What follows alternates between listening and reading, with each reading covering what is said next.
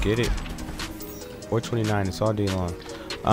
What's difficult about this combo, guys, is the timing. So in your top left corner on your screen, you have everything I just did there, except for the trait, which is the down forward 4. You call it back by pressing the 4 again. So it's difficult to get the back 3. That's fairly inconsistent for me. I don't know how it may be for you, but find whatever works for you. My best suggestion is when you see him launching up in the sky and he's at the peak of coming down, then you hit the back 3 and it lands the most consistently for me.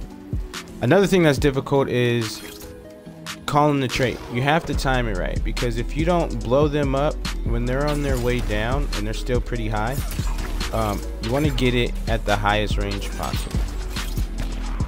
That's too low. And if you don't get it at the highest range possible, you will forever miss. That was perfect. And the reason I say this is you have to time your disobeying orders combo perfectly for that. If not, you will swing over them and you will miss.